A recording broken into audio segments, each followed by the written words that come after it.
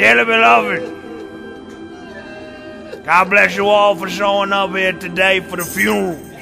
Funeral of a good thing. Amen, Funeral for hip-hop. Jesus, Lord, hip-hop is dead.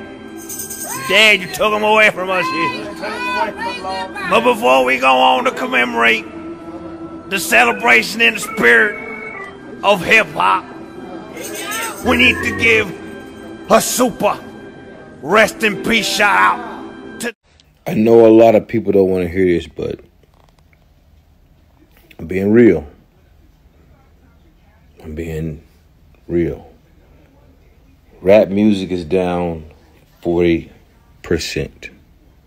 this year. I'm gonna say it again. Rap music is down 40%. Check the charts. Check the math. I don't make the rules. I do not make the rules. It's down 40%. What are we as rappers, producers, composers, etc. gonna do about this shit? Because it's down 40% this year. Check the charts. Do your research. This is a fact. Yo, if you're looking for some encouragement or some inspiration as a hip-hop fan, then this is not the video for you. As you can see, that was Juicy J from 3 6 Mafia earlier this week. He went viral for basically keeping it a buck about the current state of rap. And that fact that the interest, sales, everything, down 40%. And this is supposed to be a year where you're supposed to be celebrating the 50th anniversary. You know, now when I said this months ago, people was telling me on here and on Instagram and everywhere, oh man, you just being negative, man. You don't know. Wait till Cole come out. Wait till Kendrick drop. Wait till Drake. Aubrey dropped last week. And how did that go?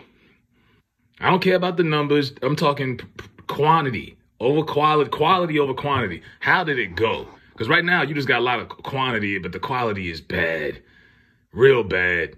The product is not good. And Juicy J ruffled some feathers. I think Wallow wrote an open letter about the current state of hip hop and he's concerned. And I'm like, yo, Wallow, it might be time to listen to some jazz or something else, Playboy, because they're not making music for people over 40. They barely making music for people my age in their 30s. You know, it's always been this way. You know, there's a young targeted audience. And hey, you know, at some point we got to hold ourselves accountable because we keep accepting this. We keep by, and I don't know if it's because of routine. You just by routine. If you are listening to the radio and you listen to hip hop, you're gonna have it on the hip hop station. By routine, you're still tuning in and watching these award shows. Because of routine, you're still in the loop. And it's like if you're not supposed to. Sexy Red, I'm not supposed to understand Sexy Red. I'm a grown ass man. I'm 30-something years old. What the hell? You know what I mean? I'm not. A lot of this stuff isn't for us, but I'm not here to defend it either.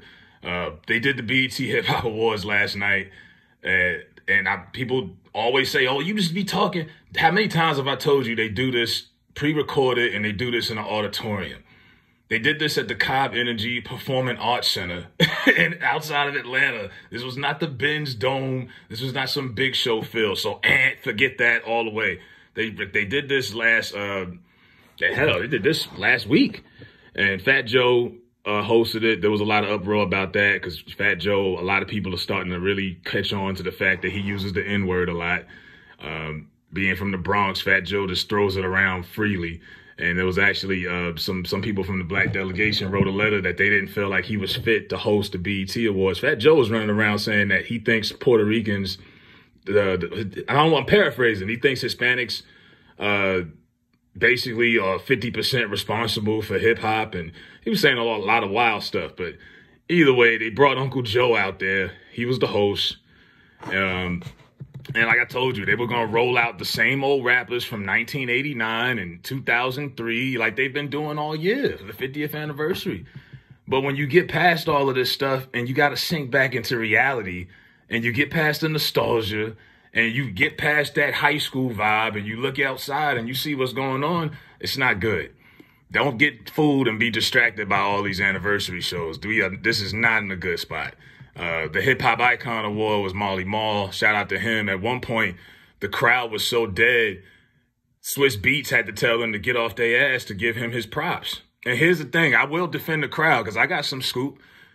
A girl that I know of, she was actually at the taping last week at the Cobb Center. The taping started at 12:30 in the afternoon. People sat there and they said the show didn't really get popped off till like 6, 7 o'clock, and they didn't feed these people. So you want to know why the crowd was dead? It's probably because they literally was dying because they didn't feed these folks. They had these people sitting there. They took their phones so they wouldn't get on TikTok, Instagram, YouTube, and record it just like when you go to a comedy show. Yeah, the crowd was dead for a reason because BET did this. This was some real project shit the way they threw this together. That was a hungry, tired crowd.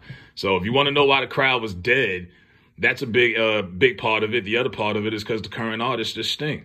So, lyricists of the year, I'm not going to go through all the nominees. I mean, we could, but they gave it to Kendrick Lamar. Shout out to my boy Conway the Machine. But yeah, they gave it to Kendrick. Impact track, All My Life with Lil Durk and J. Cole. Look, that's that song with the kids, All My Life. To me, I get slave vibes. That sounds like a slave hymn to me. I get Color Purple vibes listening to that. You know, all my life I has to fight my uncles and my brother. That's what that was to me, all my life. That won the impact track of the year. What else? Producer, Metro Boomin. Hip-hop platform of the year. Some girl, Carnisha, please. Yeah, I guess Diddy's paying for that. This one over Breakfast Club, Joe Budden podcast, Drink Champs. Nah, they could have gave that to Drink Champs. I don't know who that girl, what her show was about. Hip-hop video of the year. That category shouldn't even matter anymore. Who sits around and watches hip-hop videos? When's the last time you went and checked out a video for your favorite song? We don't even watch. They don't even invest money in hip-hop videos like that no more. But they gave it to Lil Uzi Vert for Just Wanna Rock, a song that came out a whole year ago. But hey, featured verse of the year, they gave it to Jay-Z. Hey, Jay-Z puts out a couple of bars and make y'all feel like y'all know how to make money, and that's all he need to do. Y'all be the same ones. Man, would you rather take 50,000 to eat dinner with Hov? Give me the 50 G's. I could go listen to Reasonable Doubt. DJ of the year was Metro Boomin over Clark Kent, DJ Khaled, and Jazzy Jeff, and DJ Drama. Take it how you want to take it. Album of the year, they might have got this one right based off the nominations. They gave it to Drake and 21 Savage, but the nominations wasn't that strong. I mean, the other nominations in Album of the Year, look, this is Album of the Year. They got Pink Tape by Lil Uzi Vert, Glorilla's debut album, if you heard that, Heroes and Villains by Metro Boomin. Jack Harlow was nominated, yeah, another industry plant, and Meg Thee Stallion for an album I didn't even know came out. These were the albums of the years that they put out there. Not the strongest I've seen. Song of the year, Just Wanna Rock by Lil Uzi Vert. I have no problem with that. Only issue is that song came out a year ago, but whatever. New artist, Ice Spice. What gives? I mean, the nominees was Armani White, Central C, Sexy Red, Lola Brooke. I mean, this man, I don't know these people. I don't know. That's all I know. I'm getting old. I don't even know half of these people. Video director. Why are we still giving out obsolete awards? Who's watching videos anymore? Who's watching hip-hop videos anymore? Some dude named Dave Free won hip-hop. And I'm not knocking Dave. Dave probably worked his ass off. I grew up on Hype Williams, Chris Robinson, the Torero brothers. I grew up in the golden era of rap videos. I'm sorry. I just think that's an obsolete category at this point.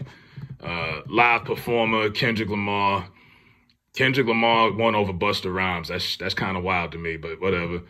Hustler of the year, they gave it to 50. That makes sense because the other nominations was 21 Savage, Cardi B, Drake, Jay-Z, Miami. None of these people was actually there to accept these awards. I know 50 wasn't coming in there. Yeah, man, just they gave So Def. So Def got a tribute. Like I say, they've been doing this for a while. I knew they was gonna give somebody a tribute. They did it with Bad Boy last year. That was like the 15th Bad Boy tribute that we've seen. So they did somebody different, but I mean, it was okay. You will Jermaine Dupri out there. I guess the Brat had her baby. You know, they did that. And I'm like, okay. You know, I just think hip hop really, this is bad, man. Bad. I mean, Fat Joe's up there hosting. You see the clips. Sexyy Red has zero stage presence. Zero. The girl didn't move, let alone danced. She don't move. I mean, this is the laziness. And Glorilla, same thing. Cool girl. I already knew she was from Memphis without even looking it up on Wikipedia. I could just smell it all over her. She's not sexy. Stop trying to force her as a sex appeal on her. She's not sexy. You know, like, she can't perform either. I kind of feel bad for these new so-called artists because they don't have artist development no more. They don't have people instructing them how to perform. None of that. These are not real artists. These are people who make their own music independently. They throw it on the internet and they get hot. No one scouted Sexyy Red. You know what I mean? No one scouted her in St. Louis. She just got hot on her own and they've been pushing her. You know, now our responsibility falls on shoulders because we keep, you know, tolerating this shit. Like, stop clicking on the blog posts when they put these people out there. Stop watching the videos. Stop consuming it. The girl had a sex tape leaked out last week, and the dude had to spit on it to get it to jumpstart the coochie. Like, this is getting out of hand, man. This is really getting out of hand. It's like, why do we like to put people in the spotlight that are the worst reflection of our society? These are the worst type of women in our society, and dudes too. I mean, the baby was out there with curlers in his hair like Big Worm. You know, like it's getting crazy, man. Drake is damn near 36, walking around with curlers in his hair. We just got a lot of nonsense going on. But yeah, I don't have a lot of enthusiasm and optimism for current hip hop. I just don't have it. I've become, I guess, the old disgruntled fan. You know what I mean? When I was growing up, I used to watch rap videos in my grandparents' living room. My grandfather come in the room, he'd be like, "Oh, what a racket." And he'd just be laughing, thinking, but to him, it was noise. I get it now. I mean, for an old man who didn't grow up on hip hop, I mean, that was noise to him. To me, I thought it was great. And maybe there are some 15-year-old kids out here that thinks this shit is the best shit ever. Good for them. I'm not going to ruin it for them. But if you ask me, my real opinion, this shit stinks. You know, and when you have to anytime you got to keep reminiscing about the past on something, it's because you're not happy with the current or present thing it is, whatever it is about. So when you got to keep, that's what I think about. It's like Tony told Paulie, remember when's the lowest form of conversation. Every time I see them wheel out all these old rappers from 30, 40, 20 years ago, it's like the OGs got to come save the show because the current rappers suck. I mean, the crowd is hungry, as tired as they were. When the OGs came on stage, that crowd did get hype for whatever it was. They had enough energy to get hype for So Def and all these other people. But when the new artists came out there with that low energy, they think they too cool, I guess, to perform. So everybody was like, all right. You know what I mean? But it's just, it's not in a good space. You know, and every time you got to keep reflecting to the old heads. It reminds me in sports, whenever a team that has a great legacy and they suck, like when the Yankees sucked, what do? They bring out the old legends.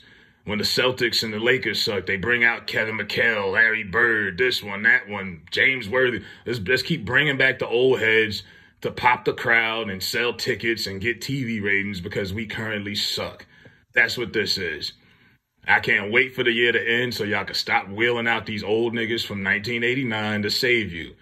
The old rappers can't save you forever. Y'all, at some point, the new rappers got to step their game up. I was glad to hear that some of these rappers, young rappers, was getting their shows canceled this summer. Good. Go to the booth and figure it out. Because the old school rappers was killing it. I seen 50 and Busta live. I seen a couple, like, great shows.